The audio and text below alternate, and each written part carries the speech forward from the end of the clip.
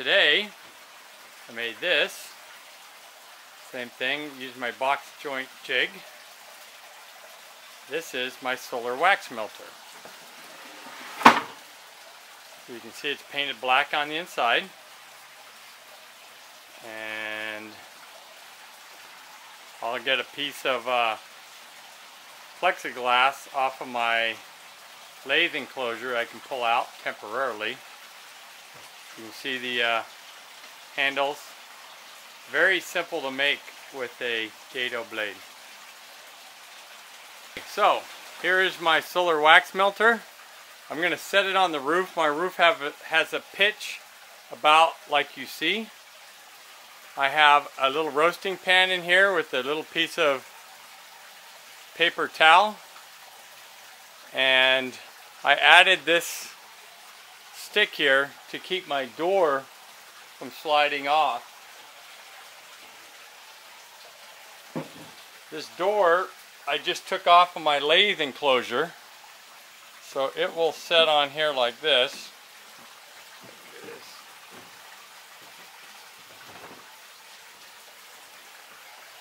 And I'll tape it. I don't even know if I need to tape. I'll tape it on there in case the wind catches it. But that'll be my solar wax melter.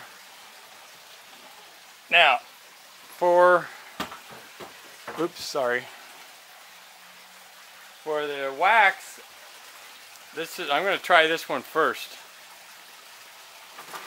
I'm going to set that in there. That's a abandoned hive. I found a wild hive that was in a friend's property. So I'm going to put that in there and see how that melts out. I'll let you know how it goes. Okay, might have missed to mention, this is number 8 hardware cloth. Same stuff used in beehive. It's going to hold the wax up off of the wax melter. Now, excuse the video.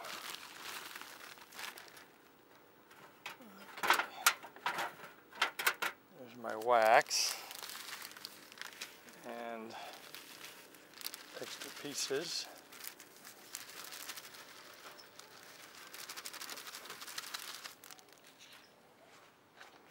Okay, there's all my wax on the melter.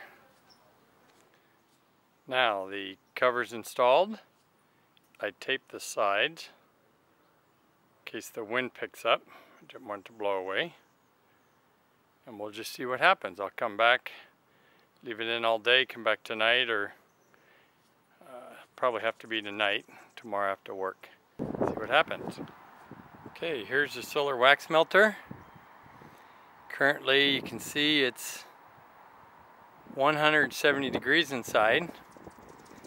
It looks like most of the wax is melted out of the comb, and what's left are the little bitty sleeves that are in each cell when each larvae emerges. They leave a little thin shell, and after a while those shells get thicker and thicker until you end up with dark comb, and they get smaller and smaller in diameter. But you can see the wax that's gone down the side and through the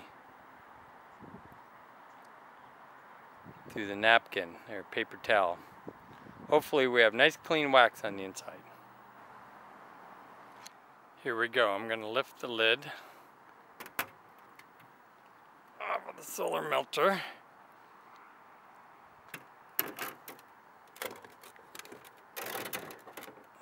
Lid down. Okay, now see if I can do this. Okay, this is what's left of the wax comb.